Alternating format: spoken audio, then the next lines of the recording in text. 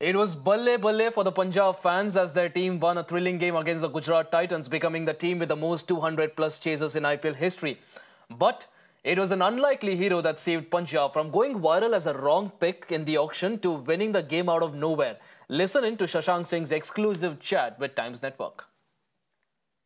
It was a historic run chase for Punjab Kings against Gujarat Titans. Of course, they were chasing down 200. And joining me is the hero from last night, Shashank Singh. Shashank, firstly, thank you so much for joining us here on the Times Network. Thank you so much, ma'am. It's my pleasure. Thank you so much. The kind words. Shashank, I want to start by asking you, how does it feel when you play like that, 61 of 29 balls, and you result in a team's win? I mean, what is that feeling? To be honest, the feeling was surreal. Obviously, it's been a day now, so now I'm sinking to the feeling. But my job was this only. Like, obviously, I've visualized enough in my life that I have to win games for my team. Not only IPL, any game you play, you want to make sure that you're contributing in the winning side. So I've visualized enough for this, and the way the team management and the coaching staff have backed me is tremendous because some player like me who is a domestic player to give the run from the match one, and that you cannot ask for anything more. They have trusted my abilities, and I can ask for that much only. Rest is I have to go there and express and enjoy my game. Shashank, you're talking about, the team having faith in you, the franchisee having faith in you.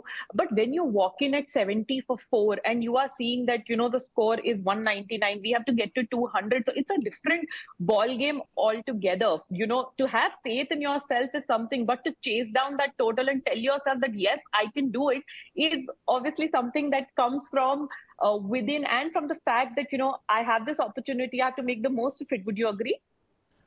Right, like truly said, ma'am. Like it's saying that you have to have self-belief, trust is one thing, but then going there practically in so much of crowd and then playing there is a different thing. But then to be very honest, I'll be very honest to you.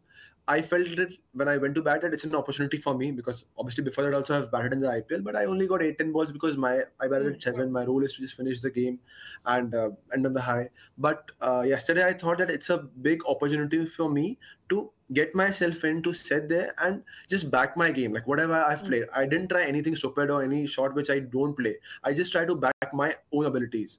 So I just went there and I never looked at the scorecard. You won't believe, like, obviously there are 2 big screens in the stadium, but I never looked at the scorecard. I just thought I'll just watch the ball and react to it. I'll not do anything else. Obviously, when it was 6 over something, then I saw the scorecard. Okay, we are inching closer.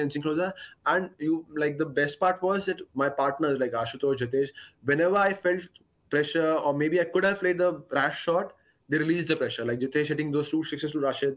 Yeah. Ashutosh, he came and he just changed the game. So those are things which really help you as a batsman. Like it's a team game, and when 2 batsmen are batting against 11, it's all like how each other you complement each other, you communicate each other. So the communication was really good. Yet another exciting Indian talent there discovered at the IPL. On that note, viewers, it's a wrap on this edition of the Bulletin. For more news and updates, stay tuned to Mirror Now.